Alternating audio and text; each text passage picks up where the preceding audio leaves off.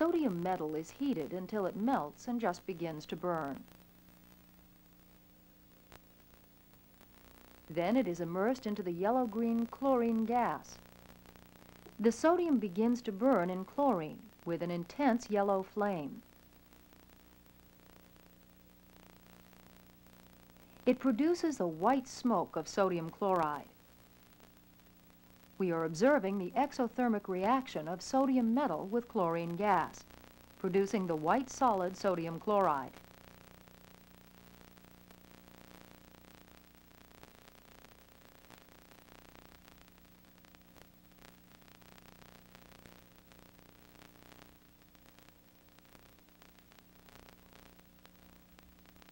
Afterwards, the glass spoon contains only white solid sodium chloride. Now steel wool is ignited in air and quickly inserted into a jar of chlorine. It continues to burn, forming a dense red-brown smoke of iron chloride, FeCl3, which deposits on the side of the jar. When small pieces of antimony metal are dropped into chlorine, we observe sparks as they bounce on the bottom due to the heat of the reaction. We also see a white smoke of antimony trichloride, SbCl3.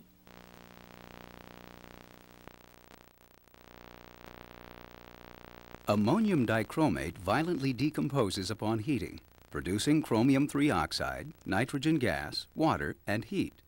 The escaping gases help create the volcano appearance of this reaction.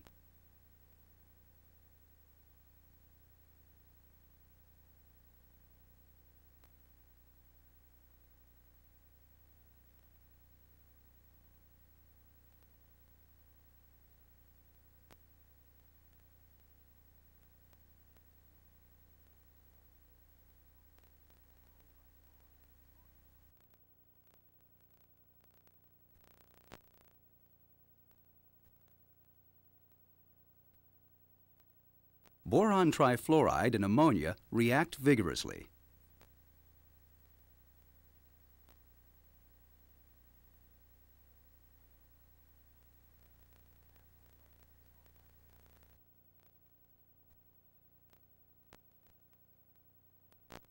After the carbon disulfide evaporates, the phosphorus reacts explosively with oxygen in the air.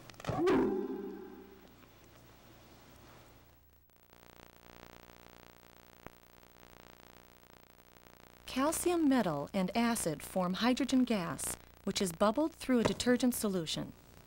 Watch the bubbles.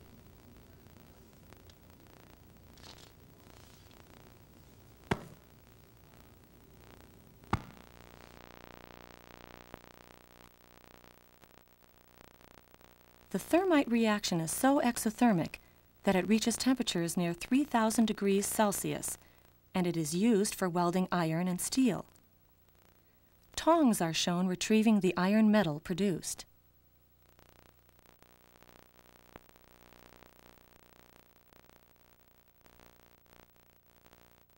Chromium-6 oxidizes alcohol to an acid, reducing the chromium to chromium-3, which is a green color.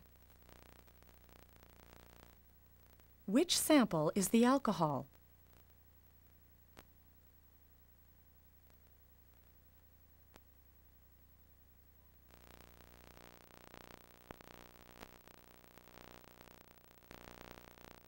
Chemiluminescence. Here, light is produced by two separate chemical reactions occurring sequentially.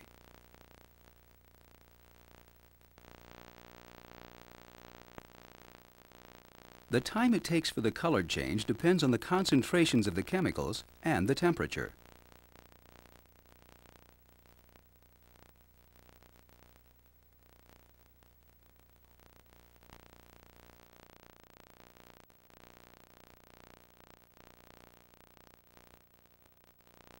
A clock reaction.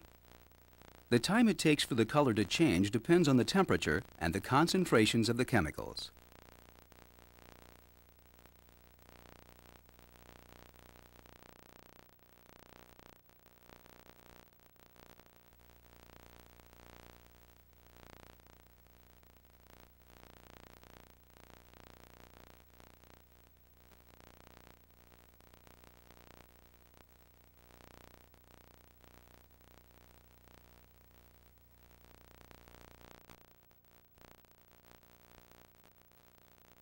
This one is called the Old Nassau reaction for Princeton University.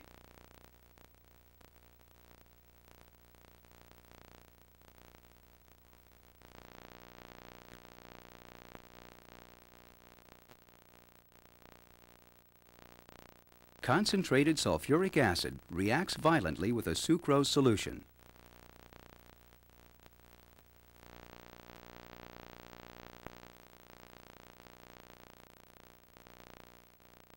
Nylon forms at the interface between the two immiscible solutions.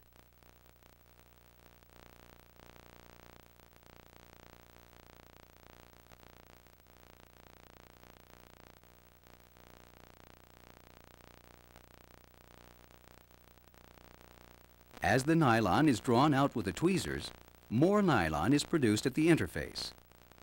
The reaction continues until one of the reagents is used up.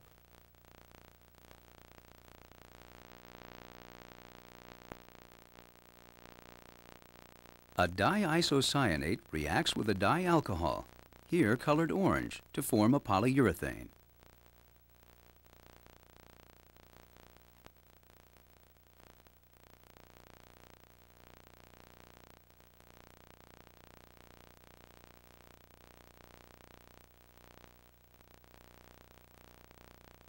The final foam may be 20 times the volume of the reactants.